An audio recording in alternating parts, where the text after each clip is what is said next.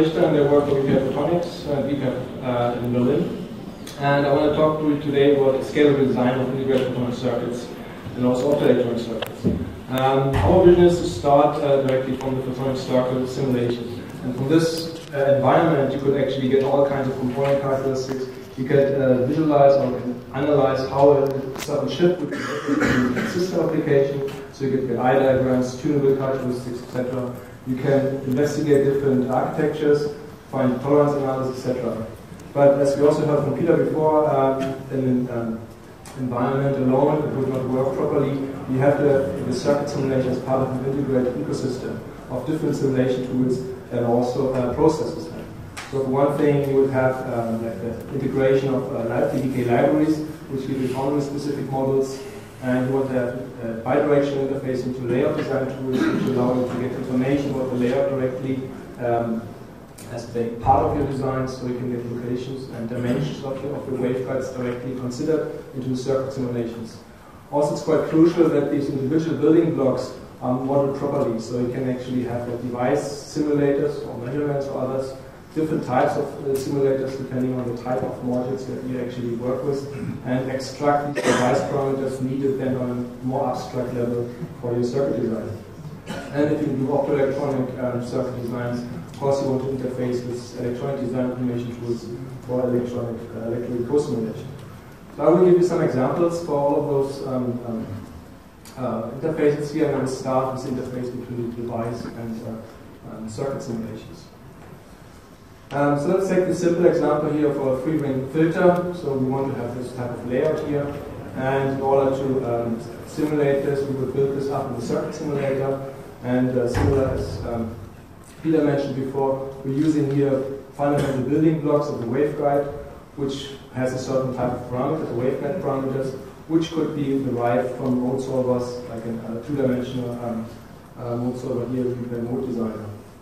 Other applications are much more complicated, like a coupler here, and you could use a more sophisticated device simulator from CST, three-dimensional solver, and here you directly get the S-matrix out and use this S-matrix as a parameter describing this coupler. And having this information, you could actually test the chip here by sending some input in and getting the spectrum out and getting the characteristics in a circuit simulation. So let me go deeper a bit into this workflow example with how this works with the CST part here. So for this example, I have here the same structure as before, just I have like two three-ring filters with slightly different radius, and we have the two different type of couplers here, A and B. So A would be this one with a straight waveguide of the ring, and this would be between two rings. And they would be simulated with CST directly, and then the whole thing would be exported into a circuit simulation using then the pre-calculated S-matrices for A and B here. Then the simulation can be performed into the circuit simulator. The whole thing just takes a few seconds. And for comparison, if you want to simulate this directly in CST, which is the most accurate way, full-wave simulation, this would take several hours. So the main advantage we get from this one, for the similar accuracy, we get much faster simulations then. And because this interface is automated, you can actually run multiple simulations very easily. So for instance, it's also possible to interpolate pre-calculated S-matrices such that for intermediate parameters of, let's say, the air gap width between those couplers here, you don't have to rerun the CST simulation, but you just interpolate between the pre-calculated S-matrices. And this allows you to perform sweep and optimization of those component parameters and also perform yield estimation analysis. So let me show this example. So we have here, again, to the single three-ring filter example. We now want to run multiple simulations where you randomly vary the air gap width of those couplers. And for this, we have here this interface tool allowing you to set the variations of the air gap width of coupler A and B, according in this case to Gaussian statistics. We run the whole thing for 500 runs here. This would be this one here. And we set this, the mean should be 80 nanometers and the standard deviation would be 2 nanometers there. And then the simulations run 500 times, and we get the output of the passband transfer, and to zoom in into the passband here, we see the ripple, and other set of This allows us then to calculate the ripple over this range here. And if we have set a certain cutoff value before, which was 1 dB here, which is actually this one here, we can automatically come up with the yield of this device. In this case, it's 79%. And if we vary these variations here, we get different output scenarios. So this would be working for a general case type of building blocks then. But of course, you want to integrate this for PDKs itself. And so showed you before, we have this component model library, which can use data derived from device simulators, interacting with a circuit simulator using data fitting and interpolation to utilize this data. And all you need then for the PDK creation would be then the specific parameters and tolerances which are specific to the individual foundries here, and then have this building block libraries corresponding to these foundry specific characteristics. So here is an example using the indium phosphide-based PDK from Schematic-driven here. It's based on this design example of a widely tunable laser source, all monolithically integrated indium phosphide. And this is because of the information is all known, we can actually extract directly the layout information, here an automatic option designer. And also get, for some of those waveguides here, get the very specific layout information back into the tool and utilize this specific layout information and then perform simulations where we vary the current here of the space shifter to see the different tuning characteristics of this laser. So this would be for a given PDK library then. What if I have like additional building blocks I want to add to this library then? And for this reason, we added, have another example of an optical buffer, where we have here a delay line, which corresponds to 9.4 millimeters. On our case, for a certain modulation with the on-off keying here, that would be correspond to 4 bits.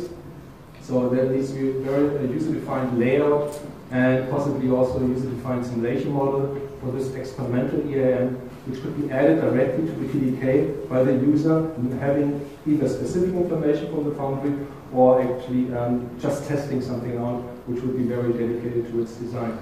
And then of course using then again getting the automatic export to the layout. Again, this would be a single PDK, and other applications would be where we have a hybrid integration here. Again, a widely tunable laser source. Here we have an indium phosphide-based gain chip and a feedback circuit, which is an silicon nitride, using this triplex foundry of Unix. So in this case, we use here the PDK information for one PDK, and here in this case would be generic indium phosphide block, but this could be then from another indium phosphide-based foundry utilizing this information.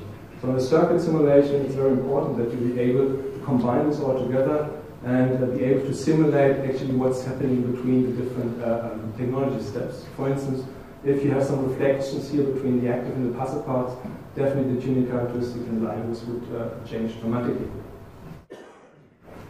Okay, so I covered these examples here. Now we're going to touch for optoelectronic application, one example. And here the world is a bit different.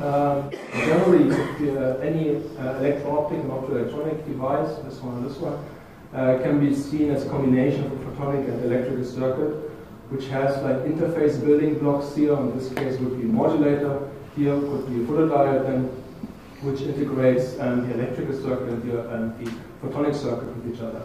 And assuming there's no direct feedback between those terms, you can perform sequential simulations of the photonic and electronic parts there. And this drastically speeds up your simulation and design capabilities. Exchange would then be in frame of electrical waveforms and optical waveforms. So here would be an example for a PAM4 transceiver design where exactly this is taking place. We realized this environment by integrating with Tana S-Edit from the Mentor Graphics, where we do the schematic capture directly in S-Edit. And so we create here the electrical schematic for the driver, for this, for instance, for a modulator and for a transmitter. Also the creation of the photonic schematic here. And this is all based on a library of demo PDK based on silicon phosphide, where we have field representation of these cells, actually directly linking to the models in the photonic environment. And the simulations would be done directly in the electronic simulations in the mental environment and the photonic simulations in the entire environment. And these simulations can be triggered directly from SEdit via netlist exchange here. And the analysis of the data can be done in both domains, in electrical data, typically in the mental graphics domain, and optical data in the photonics domain. So let's look for one example again, dual polarization within a modulator for PAM4. So we first create the photonic circuit cell in SEdit, which will be this one here. And we create the electrical circuit for the driver. This would be at first, we create the SPICE simulation setup. And then we create actually out of this, make it actually create the data source for the photonic circuit.